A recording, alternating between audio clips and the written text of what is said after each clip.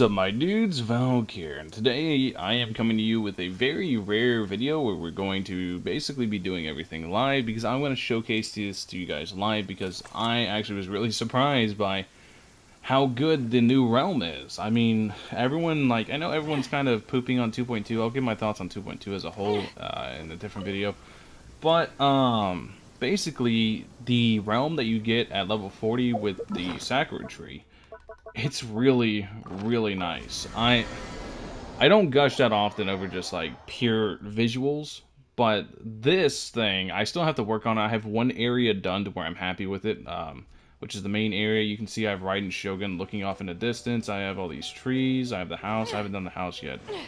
I've been like taking my time building this. I got to be in a mood for it, right?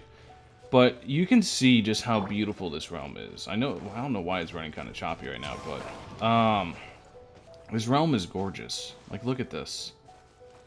Okay, there it goes. Now it's going to run good. This realm is super gorgeous. This realm is beautiful. You guys can see everything, and as you walk through it, Time to go. each island, like, feels kind of like its own thing. Feels really unique. I made the little pathways so you can get out and turn around and be like, wow. And those floating islands, like those little floating things like she's standing on right now, you can actually like put them up to max and put your house on it, so you create the spawn in the air and you have no way of getting back to the spawn. I was playing with that. I might showcase it later in like the fast forward section. But yeah, here I'm probably going to be fast forwarding, but I'm going to be talking anyways. So this is probably like the most beautiful thing I've seen in this game. This has to be one of the prettiest sights I've seen in this game, because this realm is gigantic. This realm is absolutely huge. You guys can see I have a lot of work to do. I have a lot of space to work on. I have a lot of everything. And I am just over top ecstatic about this entire little area. So with that being said, I'm going to get to a space where you guys can see more of it, so you guys get, like, look at the water, dude. Oh my god. Everything is so stylized. I want to get in the water real quick. I just want to Swim in this really fast. Look at this water. This is so cool. This is so cool. But you guys get the idea. Basically, this land, or this area, is probably like the coolest thing that I've seen them like add in the game for quite a while. There's lots of areas you can build on. There's lots of stuff. I'm going to show you guys now about the elevated stuff I was talking about earlier. How you can Basically place your main building on top of the landforms. So what you're going to want to do is you're going to want to go here. You want to make sure you have lots of very big spaces. You're going to make them go all the way up. The way to ensure that you go all the way up is you zoom out, and then you keep going up until you cannot go up anymore. you can see the only way I go is down. So now that we have one there, we are going to go ahead and place it, and then we're going to put another one, and we're going to go all the way up again. We're going to move this over. We're going to place it, and we're going to make them touch, and we're going to do it rinse and repeat. The music's so nice in this little landscape too. The music's so nice in the house. I adore everything about this area. This area is just beautiful.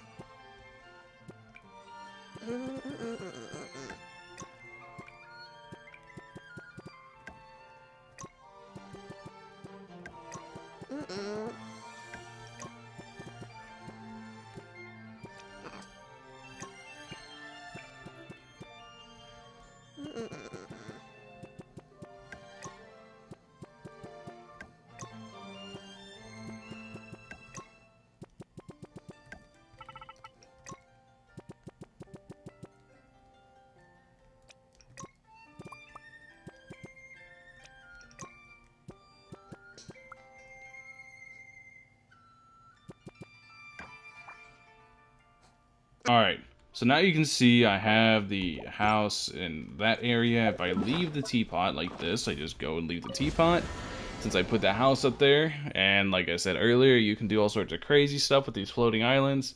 They're one of the best things of 2.2. This whole like area is one of the best things of 2.2. The only thing that sucks is getting to level 40 to actually unlock it on the Sakura tree, because you have to find basically all the chests. And if you find all the chests, then you get access to stuff like this. So now you'll notice whenever I drop down, the only real way back up is over here. But you can see it floats way above the land. And because it floats, I can do stuff like, I don't know. If I go to the trees, I can just start putting trees down here and then put that over it. See, like you can see I put trees below it. All these trees below it. And I can kind of do whatever I want. Let's put a tree here. Tree here, then we leave, we save changes, and we take a look up and look. You can also do this trick to make caves. You can do all sorts of stuff. But yeah, basically that's the video. Thank you guys for watching as always. Hopefully you guys enjoyed this. I got a lot of work to do with this teapot. I'm gonna be doing a lot of work to try to make it as good as I want, but this is like this place is beautiful.